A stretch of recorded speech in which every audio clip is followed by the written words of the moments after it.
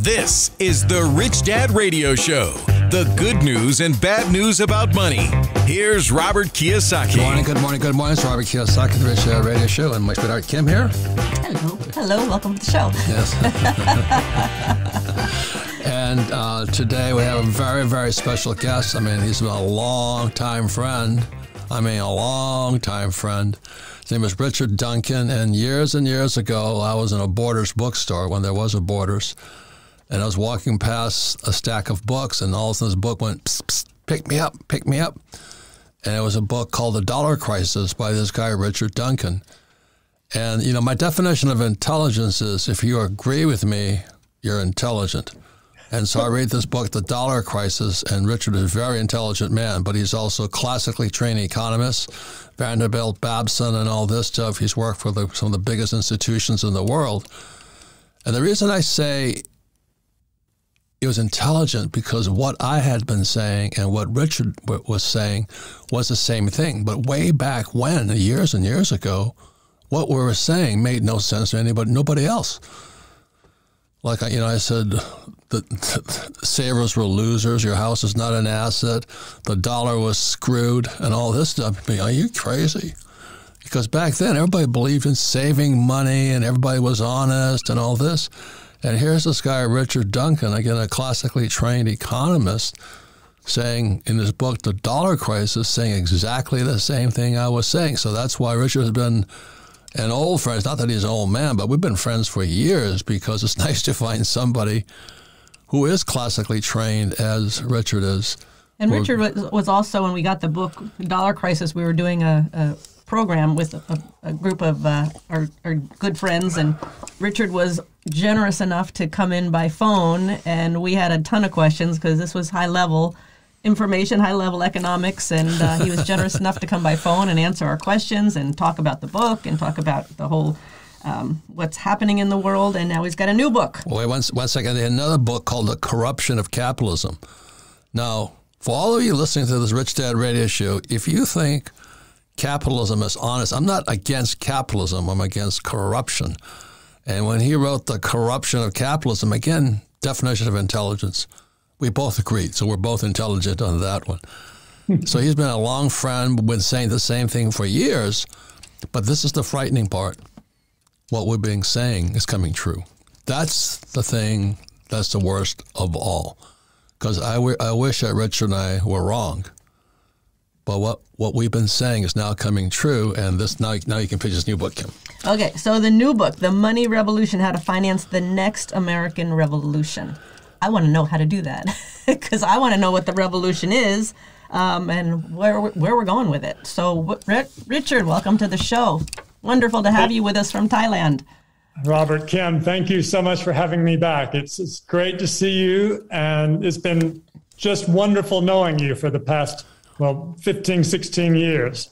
It's been a long time, my friend. It's been a long time. Yeah, we've done some good traveling together, too, and good speaking events. We have traveled the world. Yes, we have. So, Richard, would you mind giving us a quick, thumbnail sketch or overview? Like I said, Kim and I didn't we didn't study, I studied economics. I studied Marx in school, but I didn't study economics. I did a little bit. But you're classically trained, and you've worked from the biggest funds in the world. Could you give the audience a little bit of your background, how you got to do what you do, write what you write? Okay, well, as you mentioned, I went to Vanderbilt, and when I graduated, I was so lucky in that I ended up getting to backpack around the world for a year. And I saw Asia, and I understood Asia was booming economically. This was early 1984. So I realized, go east, young man.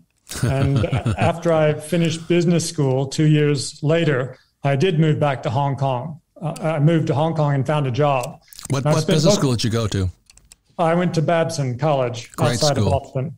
Great school.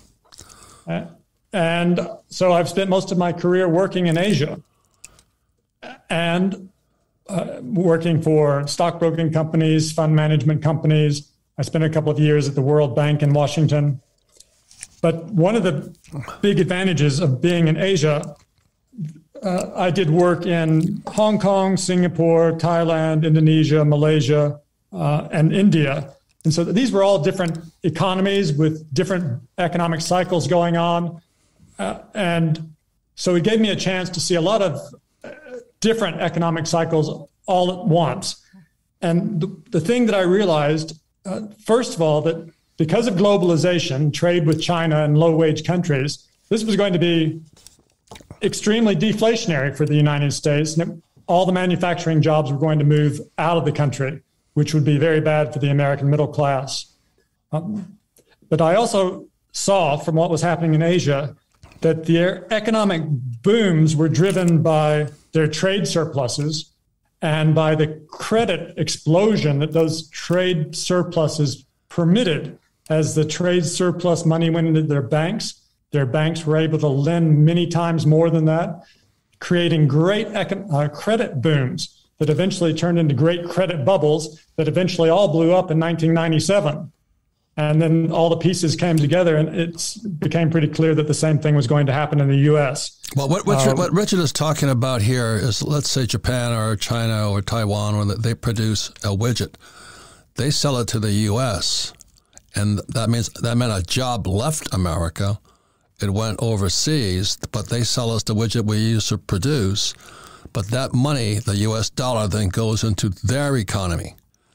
And if you understand the banking system, which is why Richard's so qualified to speak of it, so let's say a U.S. dollar enters, a Japanese bank or a China bank or a Hong Kong bank, that dollar booms. They have to lend it out again, right, Richard? That's right. The money goes into their banks, and those banks are able to lend it out not just once, but multiple times. Yeah. And that created extraordinary credit bubbles, Japan being the greatest example of all. Right. So I met Richard, there was a Thai baht crisis, Japan crisis was 94 or something like that. I forget when it was now. But we could see these bubbles blowing up all over the world because they were selling us Sonys or Toyotas or whatever they sell us. The U.S. dollar was going into their system, but it was blowing their system in these huge booms. So when I first met Richard, I said, how can Japan's, the Imperial Gardens be worth more than America or something like that? It was so distorted because of the fractional reserve banking system. And not two people understood what we were talking about. Is that simply it? Richard, a dollar expands when it goes back into their banking system. That's right, through fractional reserve banking, exactly as you said. Yeah. And all of these Asian countries, normally under normal circumstances, laissez-faire, all of the money going into these countries would have pushed up the value of their currency. As their exporters change their dollars into yen, for instance, that should have pushed up the yen. But they didn't want their currencies to appreciate because that would have killed their export-led growth. So their central banks created trillions of dollars and bought all of those dollars with this newly created money of theirs. And once the central banks bought those dollars, their central banks invested them in U.S. government bonds or Fannie Mae bonds or corporate bonds or stocks. And all of that paper money that these other central banks were creating, trillions of dollars, came back into the U.S. and blew the U.S. into a big bubble, and that bubble blew up in 2008. Didn't they buy like Rockefeller Center and Pebble Beach and all this stuff? And in Hawaii, they were buying all of our hotels and all this stuff. So suddenly, the Chinese, Japanese, Thai, Vietnamese, they're owning America. And I'm watching all this stuff. Meanwhile, this is in the 80s and 90s, and I'm yakking around. People say, you don't know what you're talking about because you're not a classically trained economist. And here's now my friend, a classically trained economist, and I worked for the big fund guys, and he lives in Asia, and he's saying the same thing we're saying.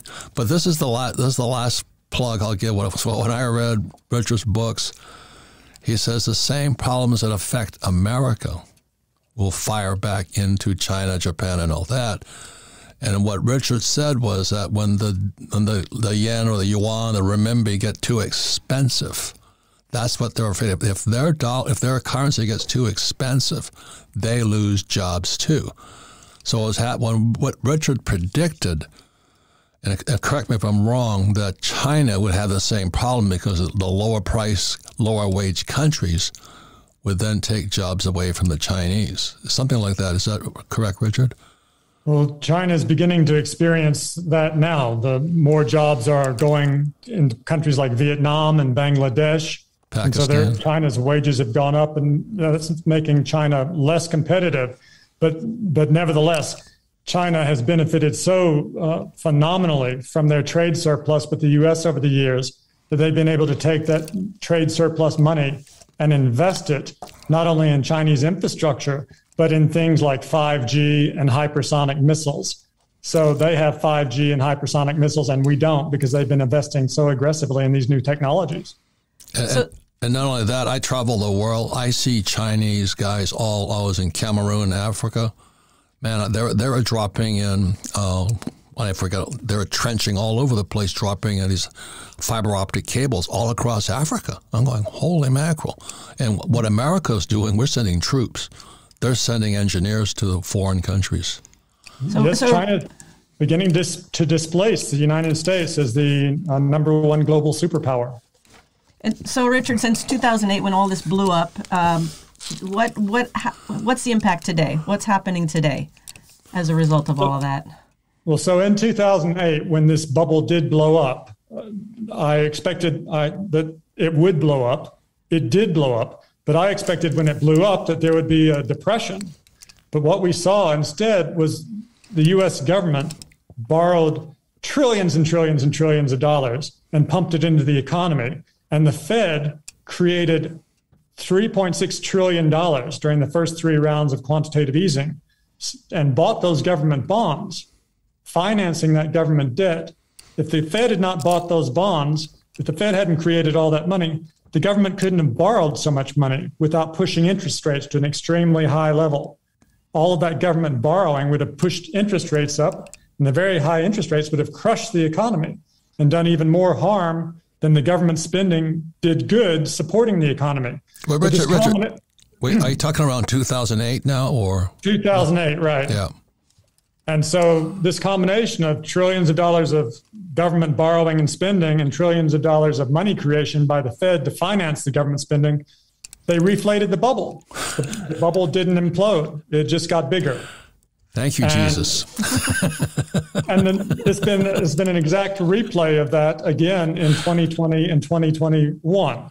For instance, in the last 2 years, 2020 and 21, because of COVID, the economy started to collapse again.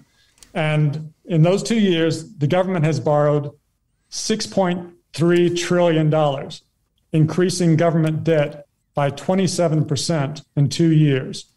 And the Fed has created $4.6 trillion to finance that government debt. In other words, by creating this money, the government's financed 73% of all the money that the government has borrowed, the Fed has.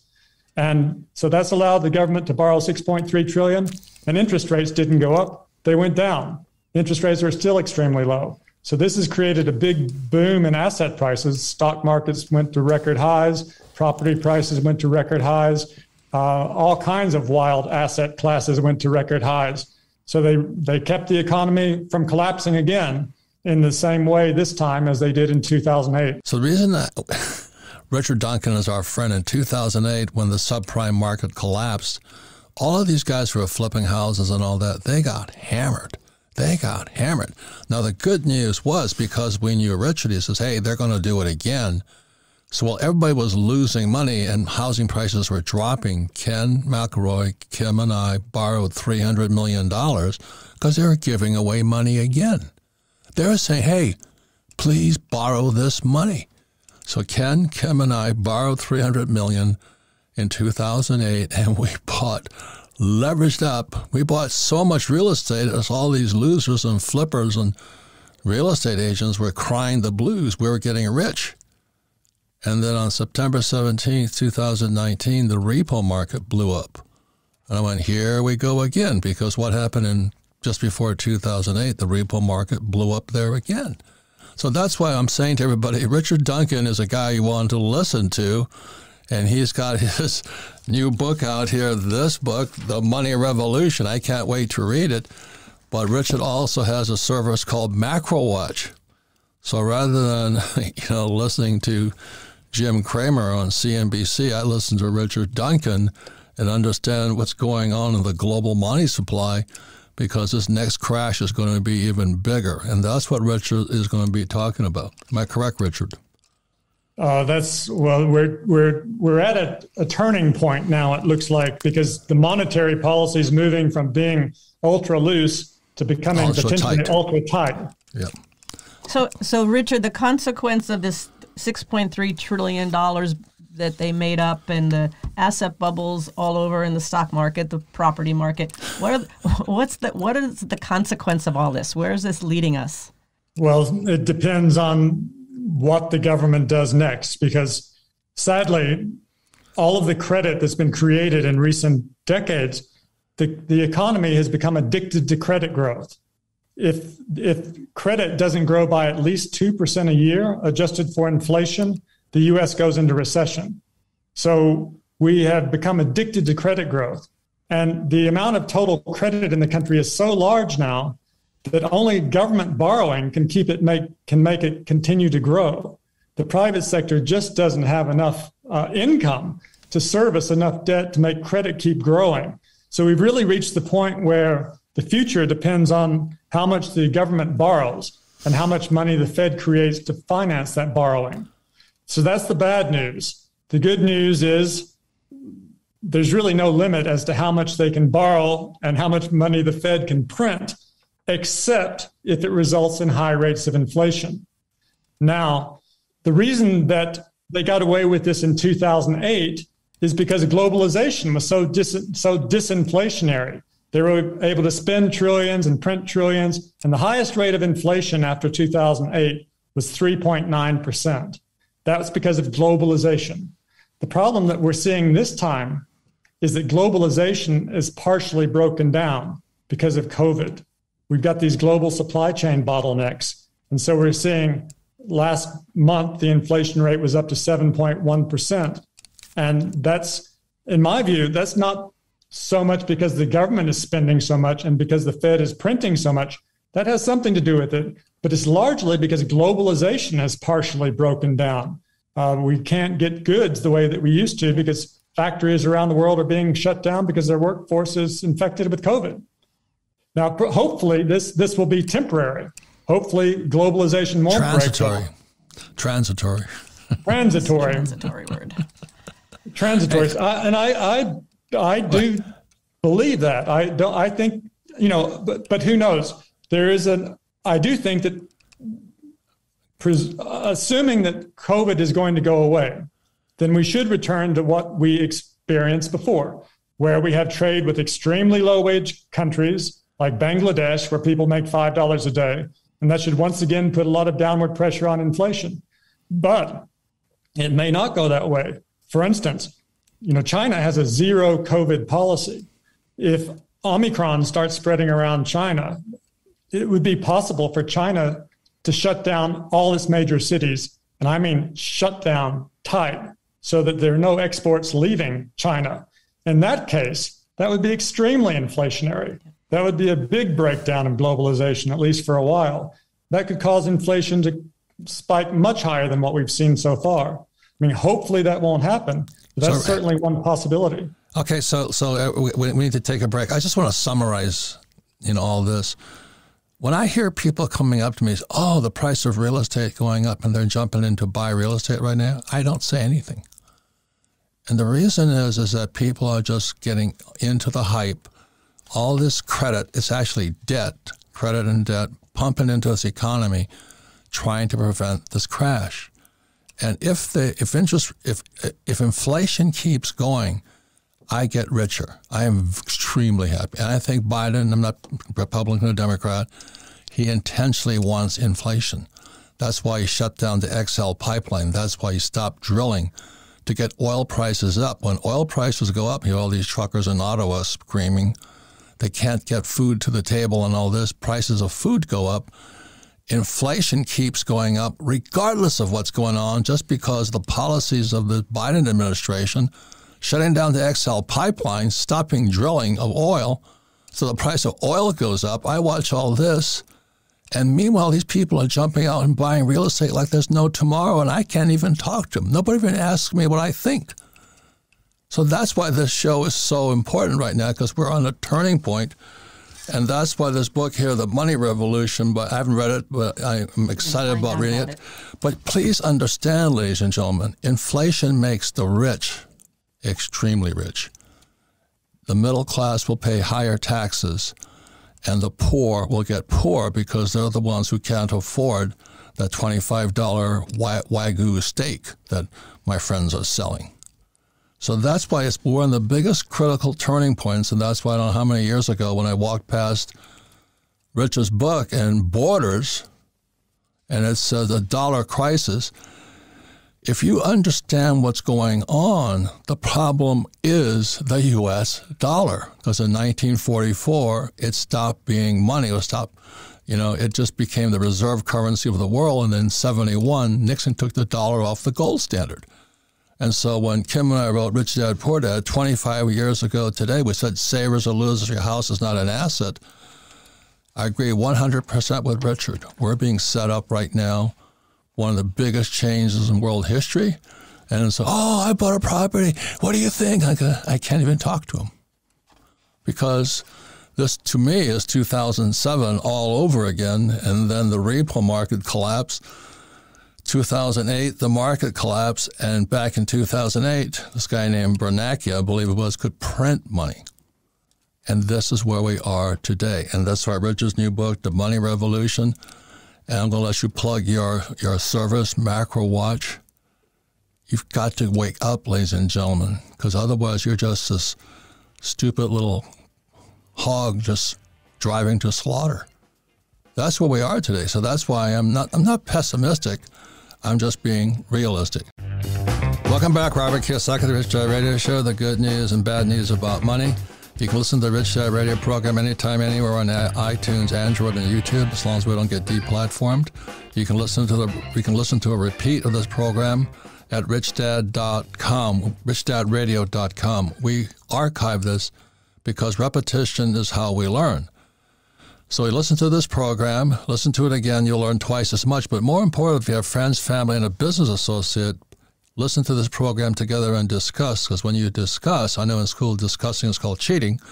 But anyway, when you discuss, you'll learn twice as much. So our guest today is Richard Duncan. He's been a friend. Let me just add, too, about repetition, because this is the type of show where there's a lot of information Richard just put out in this first section. And I find when the beauty of the videos is I can stop it, I can rewind it, I can stop it, I can rewind it. Because you hear it once, you get maybe 5%, but you hear it again and again, and, right. And it's a whole nother learning. So repeat. So anyway, I'm going to repeat again that I came across this book, I don't know, years ago, The Dollar Crisis, in Borders bookstore. It was a tiny book. Then there was another book called The Corruption of Capitalism, and now he's granddaddy of them all, The Money Revolution. And Rich is going to have a subscription offering for a subscription service from Macro Watch. The thing that's great about Richard, he's an American, classically trained economy, worked for the biggest hedge funds and the IMF, but he lives in Thailand, so he can see the world from outside looking back into America. So America is we're at, not just America, we're one of the biggest turning points in world history. And like, there was, I think it was Rockefeller, one of those guys said is, when shoe shine boys are giving you stock tips, time to get out. And I was in Safeway the other night, and these people are coming up to me. I did what you said. I bought a rental property. And I came back home and I said to Kim, time to sell. It is so dangerous, but you can't talk somebody out of it because they drank the Kool-Aid. So that's why I'm really honored to have a dear friend, Richard Duncan, been friends for years. He helped Kim and I time the last turn back in 2008. We made fortunes because while everybody was buying, where everybody was selling, we were buying. And that time has come again. And so that's why please listen to what Richard Duncan has to say. And before we go on, Richard, what is your subscription service to Macro Watch? Because that's the most important thing somebody can invest in today. Well, thank you. Macro Watch is a video newsletter. Every couple of weeks, I upload a new video talking about something important happening in the global economy and how that's likely to impact asset prices, stocks, bonds, commodities, currencies. And so I hope your listeners will check it out. They can visit my website at richardduncaneconomics.com. That's richardduncaneconomics.com. And if they'd like to subscribe, hit the subscribe button. And for a 50% subscription discount, input the coupon code and they can subscribe at a 50% discount. They'll get one new video every couple of weeks, and they'll have immediate access to the 75 hours of videos in the MacroWatch archives, explaining basically everything important that's happened in the last 8 years since MacroWatch started. Okay, I hope they'll check that out. 50% off of what's the gross price? 50% off $500 a year. So it's $250. Okay, ladies and gentlemen, that's probably the best investment you can make at this time, because I agree 100% with Richard. We've seen this coming. I don't know which way it's going to go, but we have a lot of really desperate, stupid people running the show right now. And Richard, you're talking about what's coming up and with MacroWatch and all of this. So one of the things you're talking about is this quantitative easing, where they print money. Now there looks to be a shift to monetary tightening, which doesn't necessarily mean they're not going to stop printing money. They're still printing, but at a lesser rate. Is that what's happening? Tell me what's going on with all of that? Yeah, so this is why the stock market had such a bad month in January. Up until a few months ago, the Fed was still creating $120 billion every month. And then in November, they said they were going to start tapering that, reducing that by $15 billion a month. But the very next month in December, they said they're going to double that and reduce it by $30 billion a month. And that meant that it's going to come to a complete stop early. The money printing is going to end totally early next month. And then totally end. No more printing next month. No more printing. And then the real blow came because in early January, they started letting it be known that they were planning to do the opposite. Instead of printing a lot of money through quantitative easing, they're going to start destroying a lot of money through quantitative tightening. Now, when they print money, that pushes asset prices up. When they destroy money, that tends to make asset prices fall. And when the stock market heard that, they freaked out. How do they destroy money? Well, they destroy money because when they print money, they buy bonds with that money. And normally, when the bonds mature, they just roll them over and buy a similar kind of bond. But they destroy money by essentially selling those bonds. And when the Fed, what happens is the bonds mature and the Fed doesn't roll them over. Someone else has to buy the bond. So the Fed gets its money back. And when the Fed gets money back, that money just evaporates. The Fed doesn't need to keep any money because it can make all the money it wants anytime it wants to. So it's a bit complicated to explain in just a few sentences, but the bottom line is it's the opposite of quantitative easing. Quantitative tightening destroys money, and that tends to make stock prices fall. And we're about to get a heavy dose of quantitative tightening coming into effect within the next couple of months. And we're going to get interest rate hikes. And it's going to make it harder and harder for mom and pop to go buy that house they're going to flip. And isn't that going to drive inflation through the roof? Well, they think the opposite. When they, instead of printing money, that's the thing that normally causes inflation. It stimulates the economy. It creates growth. But when they destroy the money, that tends to make asset prices fall, like stocks and property. So people are less rich, so they spend less money. And if they spend less money, then prices tend to fall. So that's why they're doing this. They're worried now that the inflation rate has moved up to 7%, and they're taking steps to bring it back down. But what they may find is this could cause a significant stock market crash. And already last month, the S&P fell almost 10%, and NASDAQ fell 15% between the 4th and the 27th last month. And some of the high-flying stocks got hit a whole lot harder than that. Look at Meta or Facebook, whatever those I call now. They tanked. It lost 26% in a day, destroying $230 billion of American wealth.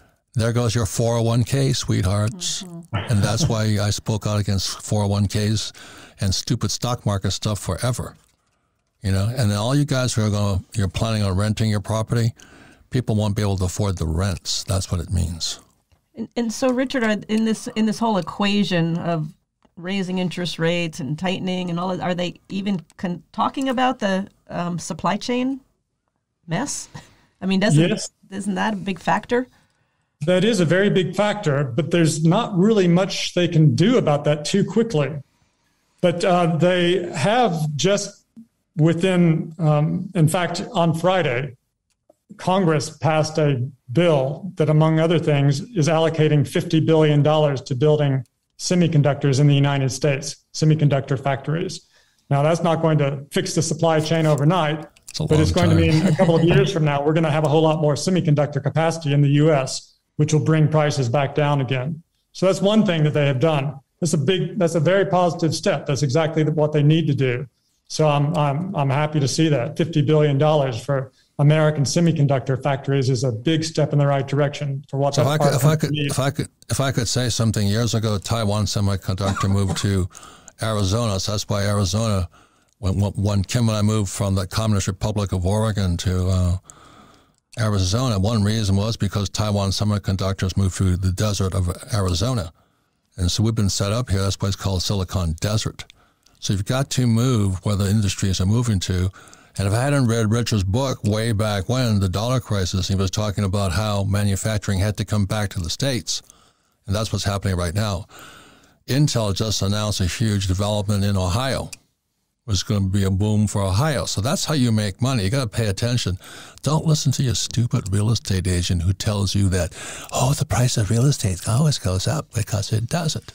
So, Richard, what is your book, The Money Revolution, about? And how do you finance the next American Revolution? I want to know.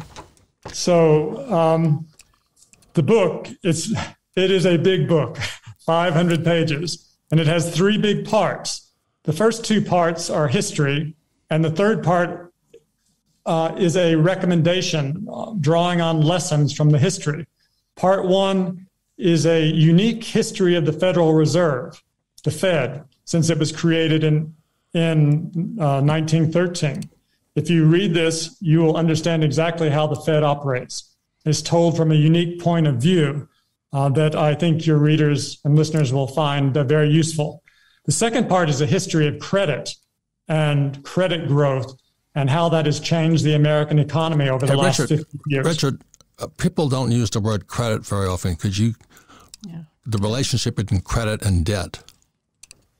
Well, so total credit is equal to total debt because one person's loan is another person's debt, right? So the two have to equal each other. So one way of thinking about this, the easiest way to think about it is all the debt in the country. Government debt, household sector debt, corporate debt, financial sector debt, all the debt. It first went through $1 trillion in 1964 when I was 4 years old. Now it's $90 trillion, from 1 trillion to 90 trillion during my lifetime. And this credit explosion, which would not have been possible if we had remained on a gold system where dollars were backed by gold. But this explosion of credit has transformed the world. Wait, Richard, hang on. You're speaking like an economist again. Credit is what the Fed and the Treasury allow people to get to the big banks like Wells Fargo and all that. And that credit then allows people, the banks, to send out debt. So then corporations and individuals come in and they take credit and they turn it into debt, but it's the same thing. So by creating credit, debt could explode. Am I correct on that or incorrect? No, I think you put that exactly right. So credit's not a word that people use. Yeah, credit's not a word people use. They use credit card. But they think about debt, their household debt. So that's what I'm saying. Because Rich does not we don't teach economists. We teach the everyday mom and pop who is trying to speculate on their 401k or their house. So the reason I tend to use credit is because I say this system that we have now is not capitalism, it's creditism. Yes. Creditism sounds better than debtism. I tried that. Creditism works better. Capitalism to creditism. Because credit growth drives economic growth now. We're dependent on it. Yeah, what Richard is saying is the way America grew was because we produced products. Now we don't produce products, they create credit or debt. Am I correct on that one? That's right. Instead of our economy being driven by investment and savings as it used to be, is now driven by credit creation and consumption. and more credit creation and consumption. And that's been great. The problem is it requires credit growth to survive. If credit contracts, we have a depression. And that has made us dependent now on government borrowing and government spending to keep us out of depression. So Richard, I know we're just about out of time, but can you give us a quick summary of what the solution is? Well, so since we must have credit growth, punt on first down. Credit growth, we're reliant on government borrowing and spending. So the solution is how to finance the next American century is, since we've seen over the last dozen years, it is possible for the government to borrow trillions of dollars and to finance this through money creation. We should not waste this money that the government's going to borrow. We should invest it in new industries and new technologies on a multi-trillion-dollar scale over the next 10 years. And if we do, that will induce such a technological revolution. It will turbocharge economic growth. It would make everyone enormously wealthy. But more importantly, it would create such technological miracles and breakthroughs that we really would have a shot at curing all the diseases and extending life expectancy and developing limitless clean energy. So the one thing that's really important is, people say that's never going to happen. The government won't do that. Because you're saying the government has to do this. Because that's called socialism and communism, Richard. I'm saying the government has to fund it. But the best thing would be for the socialism and communism, Richard. No, the government can fund it, but then they can allocate the money to the private sector through joint venture companies so that the private sector actually manages these projects. And that's the government is now starting to do this. Just on Friday, the House passed a $350 billion act called the America Competes Act. That is exactly that, $350 billion for new investments in new industries and new technologies. And the Senate has also passed a similar bill. So this is not pie in the sky. This is something that's beginning to happen now. And we need this desperately, not only to keep the economy growing, but because we're about to be overtaken by China. China, in the year 2000, the U.S. invested 8 times more than China. But in 2019, China overtook the U.S. in investment. And if current trends continue, by the end of this decade, China is going to invest 40% more than the United States. And if they do, we're going to be a second-rate, has-been vulnerable power long before the middle of the century. We don't have to let that happen. We can invest, we can make our economy boom, we can create new technologies, and we can develop artificial intelligence before China does. And we can lock in. The book's called How to Finance the Next American Century. This is how to finance it. We can do this. We can easily afford to invest on a multi-trillion-dollar scale over the next decade. And if we do, the first American century won't be the last. So Richard, let me play devil's advocate with you right now, because this is where you and I go back and forth on it. Do you remember a company called Solyndra that Obama financed? Yes. And how much did it lose? Everything. $10 million? There's something called smartphones. And everything in those smartphones all came from government investments. Richard, I understand that. Richard, I understand that. Trillion-dollar industry, multi-trillion-dollar industry. Richard, please hear me. Government investment. Richard, this is where you and I always differ. I agree with you. But every time the government gives money to somebody steals it anyway. And that's the problem we have right now. So anyway, I agree with you, and all this stuff here, but I don't see the solution of that's called socialism, and it's called central banking. That's all that stuff's the same thing. They keep trying it. That's my problem. So I'd rather have them subscribe to your newsletter and not be stupid. That might be the best way to do it right now, because I don't think the government's going to give any of our listeners a couple of $1 billion to start a chip factory. That's all I'm saying here. So it's nice pie in the sky stuff. It works in theory. I haven't seen it work in real life so far, except for the military defense contractors like Boeing and Lockheed and those guys. They get government funding to build weapons, and that's what America's strong at. So, ladies and gentlemen, I want to thank Richard Duncan for being part of our show. We don't make any recommendations what to buy, sell, or do. We just ask you to stay awake, pay attention and make your own decisions on your financial decisions. And check out RichardDuncanEconomics.com, check out Macro Watch, and check out the new book. The Money Revolution. But really, I think his best book was called The Corruption of Capitalism, because that's really what happens. We're not capitalists anymore. So, Richard, thank you very much. Keep up the good work. Thank you, guys. Thanks so much for having me back on the show. All right, thank you. So we come back, we'll have a final wrap-up with everybody. So we'll be right back. Thanks, Richard. Welcome back, Robert Kiyosaki, the Rich Dad Radio Show, the good news and bad news about money. Once again, listen to the Rich Dad Radio Show anytime, anywhere, on iTunes, Android, or YouTube. And also all of our programs are archived at richdadradio.com. We archive it because we're an education show. We make no recommendations. We don't say buy this or do that or sell this. But the most important thing is listen to this program again with friends, family, and business associates and discuss this program because it's a very important program. So my dear friend Richard Duncan, like I said, read his book years ago called The Dollar Crisis, before there was a crisis. And now we're in a crisis. So please listen to what he said. Any comments on that, Kim? Yes. Well, as we ended with his solutions, and his solutions has been wanting the government to spend money in the right places to build the infrastructure and to build the economy. So the one thing I want to say is that the reason we have people on our show is to have different points of view. Now, obviously, Richard has more confidence in our government than we do. But I would love to have his solution come to fruition. I just don't have that confidence in the government that they will know what to do. And how would they know where to invest money, because they're not business people? So that's my concern. How would they know where a good opportunity lies versus a bad one? That's my concern. To your point, Kim, he doesn't even live in the United States. No, that was nothing but love. That was nothing but love for Richard. And one more thing, Richard is an optimist. I think I'm a pessimist. And everything the government touches turns to corruption. Why not just give Fauci all the money and he can fix the economy? You know what I mean? I mean, you know who runs the economy? Not even like Trump is an elected official.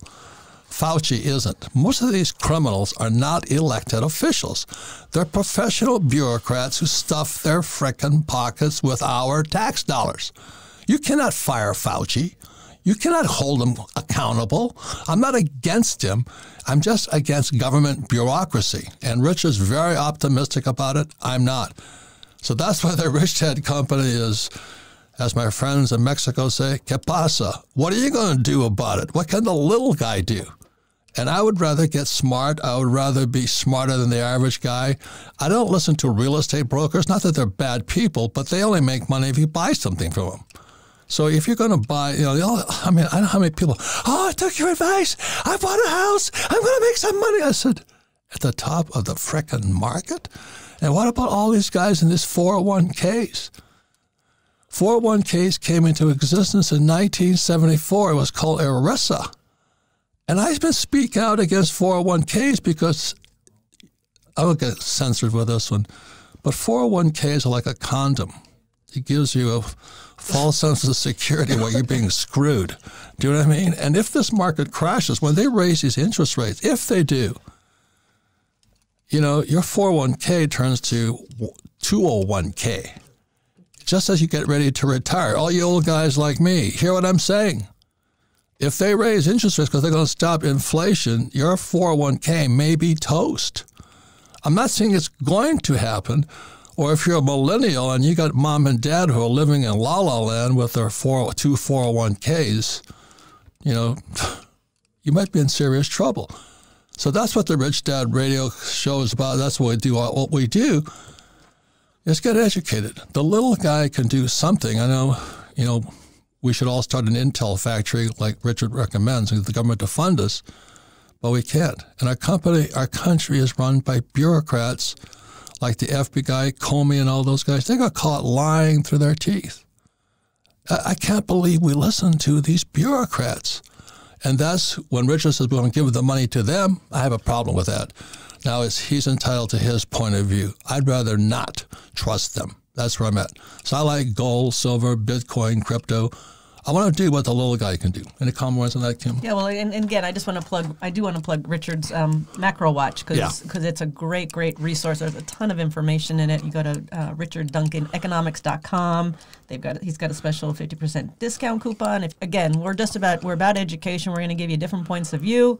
And I don't know where we're going with all of this, but it's going to be a hell of a ride. It already is. So, Miss Sarah, I mean, this is the best part of this job. You get to listen to all these characters.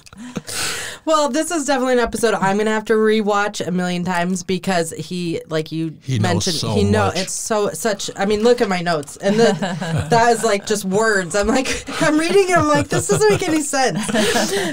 So I always appreciate his perspective though, and his positive outlook because it is doom and gloom from my perspective. So it's nice to have his positive outlook. But and I'm going to include the offer in the show notes. So all of you, if you missed the offer for Macro Watch, check the show notes. And the thing that's great about Richard, he puts his information into charts.